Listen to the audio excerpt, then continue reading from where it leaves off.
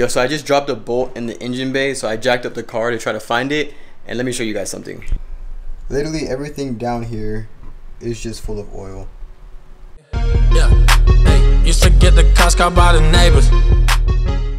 What is up, Matwire family? Welcome back to the channel and welcome back to another video. For those of you that don't know, my name is Antonio Matwire and I own a 2017 BMW 340i and a 2001 325i. So in today's video, we'll actually be working on the E46. For those of you that missed my last video, me revealing the E46. So it has some issues that need to be addressed as well as some preventative maintenance. So that's what we're gonna focus on today. So as you guys can see, I have the F30 out here. I covered it since it's usually garage kept and I just cleaned it yesterday, so I don't want any dust getting on it to make room for the E46 here in the garage so we're not working out in the hot sun. So with that being said, let's go ahead and get the E46 in here.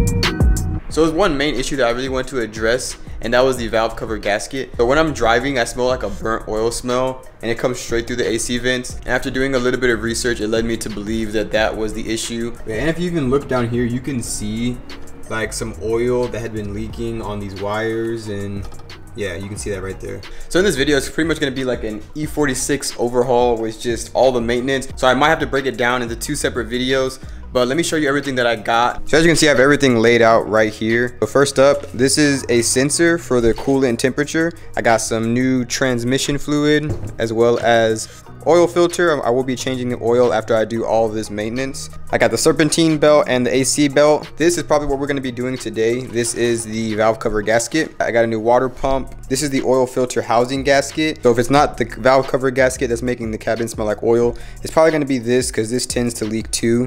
Thermostat housing and a new thermostat. So some of the items that I got might not even be going bad on the E46, like at the water pump and the thermostat housing, all that. I'm just doing it for preventative reasons, and if I'm going to be using it as my daily driver, I want it to be somewhat reliable. So we're just going to go ahead and do all this to pretty much completely swap out the cooling system with a whole bunch of new stuff. I do plan on getting like the radiator hose and all that later on, but that'll probably be a separate video with the water pump because that requires me to drain the coolant and all that.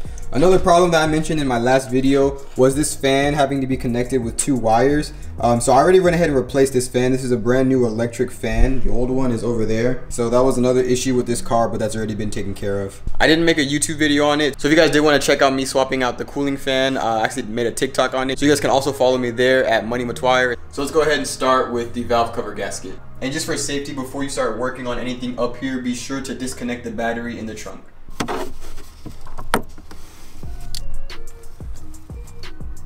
Okay, so here's the engine bay. When I bought this vehicle, it was missing the vanity covers on the engine, as well as that portion up there. I believe there should be some sort of like air filter housing, but since mine are already gone, next thing I'm gonna do is remove these spark plugs. So how I'm gonna do that is grab a flathead screwdriver, kind of lift up on here, and then pull out the wire, just like that, and you're gonna do that all the way down.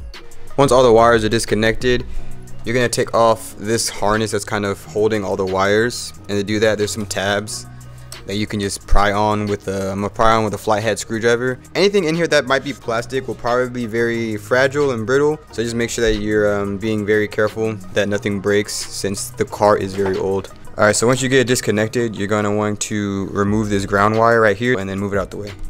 You guys see how dirty that is? Yeah, that's really nasty. Anyway, next thing we're gonna do is disconnect this right here, pretty much all these clips to get these wires out of the way, and then I'll probably go ahead and clean these up as well. So I'm actually gonna put on some gloves, but just look at, just from touching the wires, how oily my hands are and how oily the wires are, the lines. It's definitely leaking. But the next step, you're gonna remove all the ignition packs. They're all held in by 10mm bolts, so let me go ahead and do that. So we unscrewed all the bolts for the coil packs, so just take them straight out. Next, we're gonna remove these cables, so one right here and one in the back. Right here, they are both 8mm nuts, just like the other ground cable was. So remove those, and then we'll actually remove the valve cover. Now that the little cables are gone, we are gonna remove the entire valve cover. So all these bolts around it are all 10mm, so go ahead and remove those. They also have a rubber grommet underneath them, so remove the rubber grommet with the bolts. And this is what it should look like. just like that. It has a bolt, a washer, and then a rubber grommet on the bottom. Lastly, you want to disconnect this line right here. So you just pinch it and pull it, and then you can go ahead and grab the valve cover off. Y'all take a look at this. You can see along the edge, pretty much all the way around, it was leaking pretty bad. All the way around back there. Even where the spark plugs were going, right in those hole areas, as you can see right here, oil definitely need to be replaced. Because like I said, this is the portion that we're replacing, this gasket along the outer edge, as well as these ones where the spark plug holes go. This was obviously much needed. So what I'm gonna do now is replace the gasket on the outer edge as well as the ones in the middle. I have my new one right here. So once again, I'll do that off camera real quick, and then I'll catch up with you guys afterwards. Guys, look at this thing. This is supposed to be rubber. At this point, look at that, it just snapped. This is rubber. This rubber has gotten so old, I literally just cut my finger. Okay, let me put a band-aid on. Alright, sorry, I had to go get a band-aid. But that just goes to show you how extremely hard this gasket is. It literally just cut me. It's supposed to be rubber like this, very flexible. And this one is not flexible at all. It is very hard, it feels like plastic at this point. And there's no doubt in my mind that this is the issue of why I'm smelling oil in the cabin. Let me go ahead and actually put some gloves on before I remove the rest of this. I think it's safe to say that that gasket has never been replaced. This is how it came off. Broke into a whole bunch of little pieces. It's cracking. You can hear it crack. So, like I said, at one point in time, that was rubber, and now it's just completely brittle. Even if the previous owner got an oil change, it probably didn't hold a lot of oil, and it was probably losing a lot of oil because of the gasket. So at this point, we're gonna replace the gasket. So we're gonna put the new rubber ones, and then this one will go along the outer edge. So I'll go ahead and replace that and then show you guys what it should look like afterwards. And also, I went ahead and cleaned up just the head right along where the gasket will be sitting so that there's no oil anymore. And I also tried to clean up those pans down there where oil had leaked. So clean that up real nice. So that way, when you install the new one, you'll get a good seal. I'm gonna try to hold them while I flip it so they don't fall. And it's already falling. Work with me here, work with me.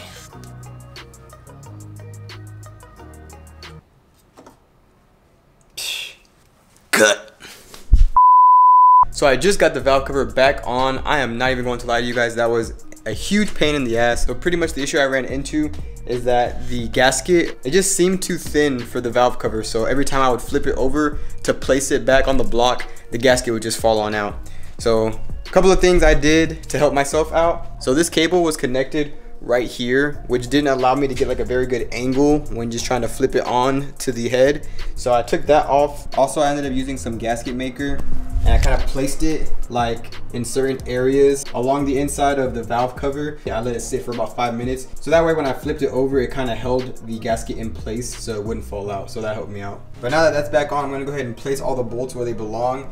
Don't tighten them too tight. I would just hand tighten them, and then once we get them all in place, we have to torque them down to spec as well as go in a certain pattern, so that way the whole valve cover just kind of goes down evenly. Before I go ahead and reinstall these, I'm gonna go ahead and clean them up with some brakes cleaner, just because a lot of them are just really dirty, and I want to make sure that it has a good seal when I put them back in. We're gonna head and tighten back down the bolts. So what I was talking about earlier for the star pattern, here for example, and then come over here and then over there. You honestly just want to make sure there's even pressure all the way around. So if you start on one side and go on the other side, you want to go on the opposite side. Start in the middle, go on one side, you want to go on the opposite side, just like that. On the torque spec is 10 newton meters, which is roughly 7 foot-pounds of torque. Once you torque them all down to spec, I went ahead and put my wires back on the clips and secured those. So we're gonna put those ground cables back first. So those gray ones over here, one's gonna go here towards the back, the other's gonna go here towards the front. And then you screw back on the 8mm nuts to hold those in place. And go ahead and replace all your coil packs and screw those in as well. We're gonna go ahead and get this back where it belongs, clip it back into place, and then we're going to plug each coil pack back in. And don't forget this ground cable, once you clip everything back in, it goes right there with that last 8mm nut. So just remember when you're plugging back in your coil packs, just to press this silver portion down and lock them all in place. Once all of them are plugged back in, that's pretty much it. Just remember, if you do have the vanity covers, place those back on, as well as the little filter housing right there. Yo, so I just dropped a bolt in the engine bay, so I jacked up the car to try to find it, and let me show you guys something. So look at this, guys. It looks like this thing has been leaking oil for a while. I actually cleaned up some with a rag, but it was a lot worse than what it is. This was full of oil, that right there. Literally everything down here is just full of oil. So this is gonna require a lot of cleaning down here. So after sitting here making this video, I've realized that it's probably gonna be a little long, so I'm just gonna end it here as the valve cover gasket DIY, and I will do a part 2 for the oil filter housing gasket, along with additional videos for the water pump and the thermostat housing. But to be honest, the install was kind of tedious. What I thought was probably gonna take an hour and a half, 2 hours, took me almost 4-5 hours, simply because there was a couple of things that I missed and I wanted to tell you guys. So when unscrewing the valve cover, I only unscrewed the outer ones and completely disregarded the middle ones.